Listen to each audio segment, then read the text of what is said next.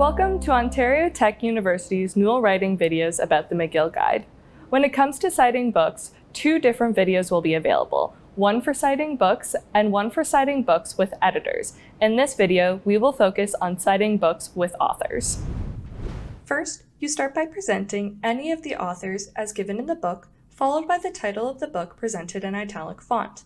After the title, provide the edition of the book, if applicable, following with any other important elements that need to be given.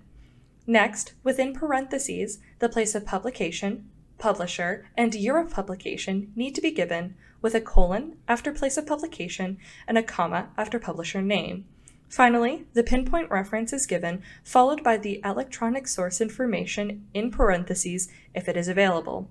The whole citation will end in a period. Through the example shown here, it is important to know how to present any authors of a book. The format is very similar to how to share authors as in a journal article reference.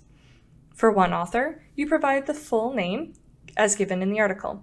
For two authors, you provide both authors' names as given and separate them with an ampersand.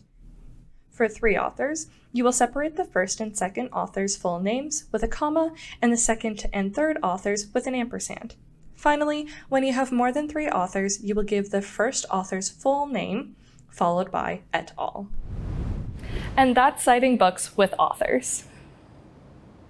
If you have any more questions regarding the topics in the video, check out our resources available to you through the Newell Writing website. Also, feel free to book sessions with an academic writing specialist or a peer writing tutor through the Student Life portal.